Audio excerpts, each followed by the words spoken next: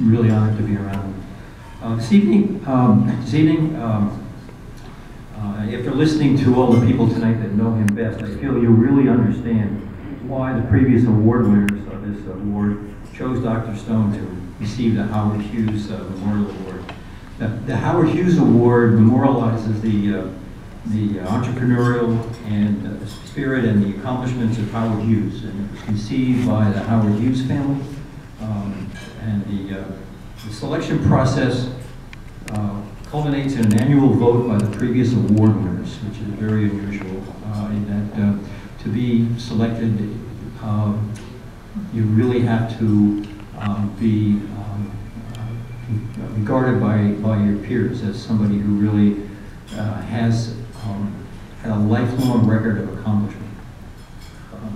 So the process goes all the way back to the original award winners, Jack Northrop and Jimmy Doolittle. And after dinner, Nissa is going to talk more about the award. I'd like to take a few minutes to give you a little background and update you on the Aero Club activities. The Aero Club is one of 6 major clubs that's affiliated with the National Aeronautic Association.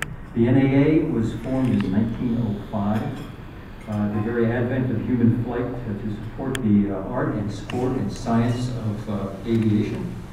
Our club here in Southern California was formed in 1925, and specifically to promote the aviation and aerospace in Southern California.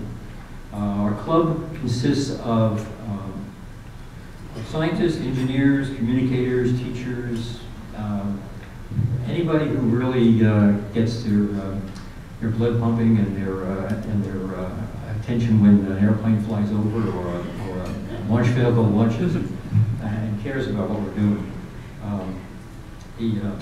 As an individual club, we've been very fortunate in having a significant financial legacy. Although we raise scholarship money with events like this,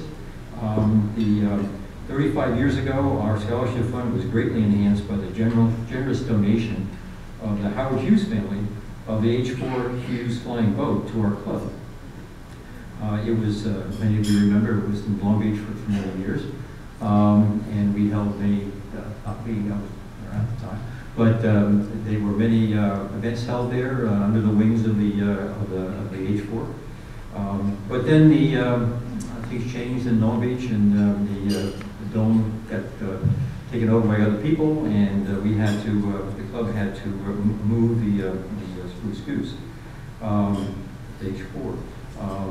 We were the leadership at the time of the Aero Club was, and some of the people are still here, the club managed to arrange to have the Spruce Goose moved to, they arranged for the sale of the Spruce Goose to the Evergreen Museum. That led to a dramatic source of money for us for our scholarship fund. And that gift, along with Marcia Toy's scholarship fund, Marcia Toy was the previous president, and she donated a significant amount of money. We have a very robust scholarship program for local high schools and college students. We award 6 scholarships annually to students demonstrating academic excellence and an interest in careers in any of the professions supporting our industry. Since the inception of the fund, through events like this one, we have raised an additional $500,000. Nice.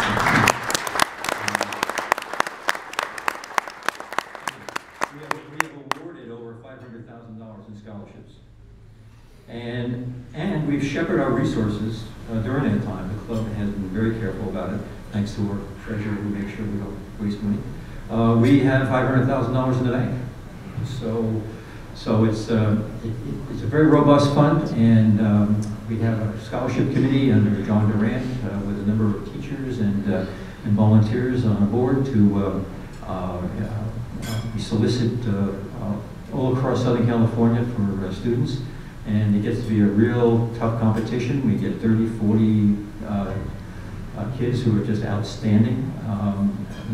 One of the ladies, John was reminding me this evening here, one of the ladies is graduating from Cal Poly at the age of 17. You know, so check it Wow, out. that's You know, some of the awesome. deans list and that. Terrific. So, Yeah, like, we should totally give it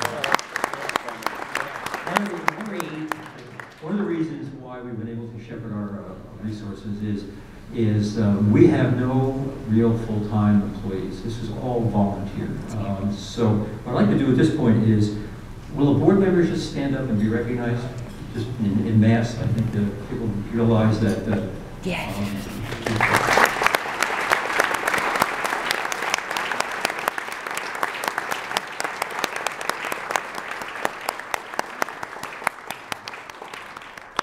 Thank you to the board for all your work and help. Let's see, I'll take a little aside here. I mentioned the spruce goose, and many of you who follow the news and realize that there's been a lot of controversy about the evergreen aviation situation where they're being investigated for having so many different organizations and commingling funds and whatever. So good news is, before all that happened, Evergreen Museum made their last payment to us. So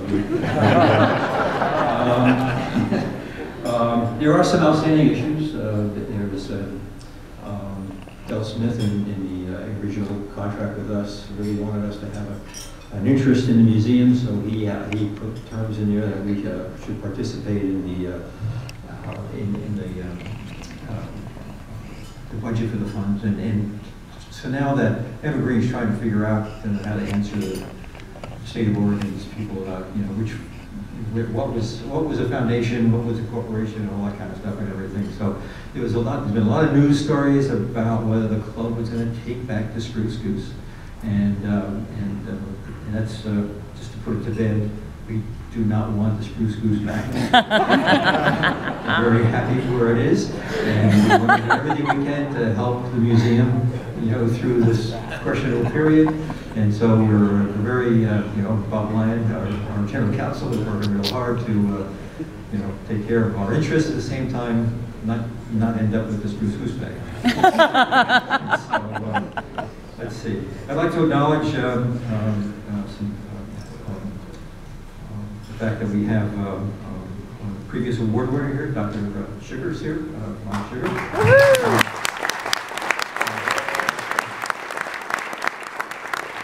Dr. Sugars is representing the selection committee. Up to about a month ago, we had like 5 or 6 people going to be here, but as things happen, things go crazy. Jim Albaugh is stuck in a snowstorm. Hoover broke his leg 2 weeks ago. It's just like, it's just Clay Lacey unfortunately had a death in his company, and the whole table tonight is at that memorial, so we wish them well.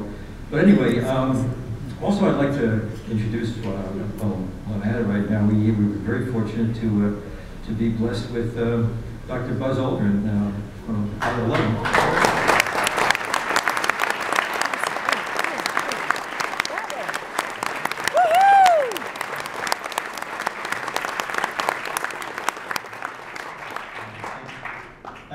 Thank you, Dr. Aldrin. he loved it. He's been working Dr. Stone and other people. He's got Buzz is one of these people who never stops inventing, never stops pushing, and never stops creating. That's true. Every opportunity to do that. I'm very proud of it.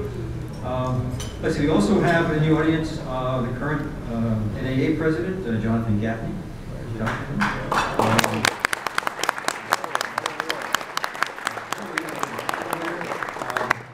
Jonathan's a big supporter of us. Like I say, we're one of the 6 clubs part of the NAA, and Jonathan comes out for our November meeting where we host the West Coast NAA Awards and speed records and all those kinds of things. It's the same meeting we give out the scholarships, and so he's been tremendous support to us. Let's see. We also have a gentleman, Bob McCaffrey. He's president of the club. He's come in from Arizona.